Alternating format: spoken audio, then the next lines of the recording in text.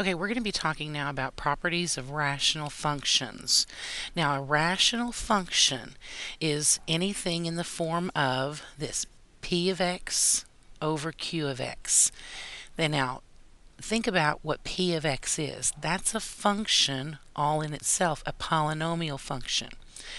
Q also is a polynomial function. So we're talking about a rational function being a polynomial over a polynomial.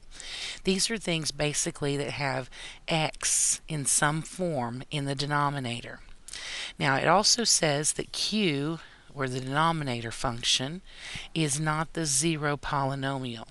And if you think about it, that makes a lot of sense, because if we have, x squared plus 5 over 0, we can't have that because we cannot divide by 0. That's not allowed.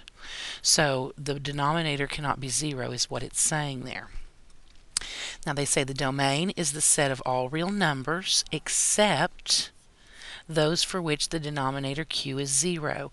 We've actually talked about this before. We have found the domain of rational functions, and we said whatever the denominator is, we set it equal to 0 and find the wholes in the domain.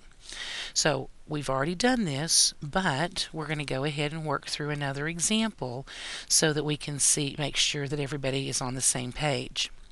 So here we have a function that is 6 over x plus 3 times 4 minus x.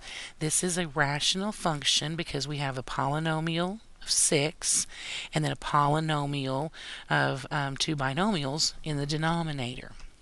Okay, if I'm going to find the domain, because this is rational, we're supposed to set the denominator equal to 0 and find the wholes. So I'm going to take that denominator and set it equal to 0. Now this is already in factored form, so we basically have something times something equals 0. We can now use that zero product property that says either x plus 3 must equal 0 or 4 minus x must equal 0. So if I solve each one of these, I have x equals negative 3, and if I move the x over here, we get 4 equals x. So our domain would be everything except these two numbers. These two numbers are the wholes in our domain. So if I write that using set builder notation, this would be the set of all x's such that x cannot equal a negative 3, x cannot equal a 4. Just like that.